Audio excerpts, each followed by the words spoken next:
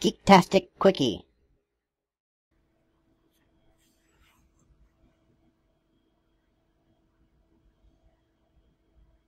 When Nintendo made the announcement that their president and CEO, Satoru Iwata, passed away on July 11th, and it was due to complications with a growth in his bile duct. Apparently he's been fighting this for a while, and it's not a good thing to have. Bile is necessary for digestion, and it's produced by your liver, and anything dealing with your liver that can harm your liver is definitely not good. Apparently this is why he has not actually attended E3 for the past couple of years.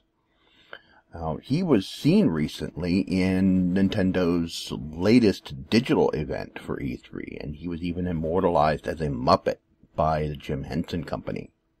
And this happens very suddenly. He became the head of Nintendo in 2000. He was born in 1959, about more than 10 years after the Second World War. And he also worked in the Hal Laboratories in Nintendo. He was responsible for the success of the Kirby series. And, he was there during the launch of the Wii, the rather rough launch of the Wii U. He also launched the DS and 3DS. So, he's been there through some of the company's biggest moments and some other roughest moments.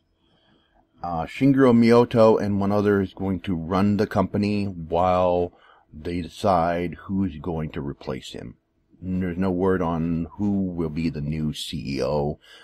No names have been suggested yet.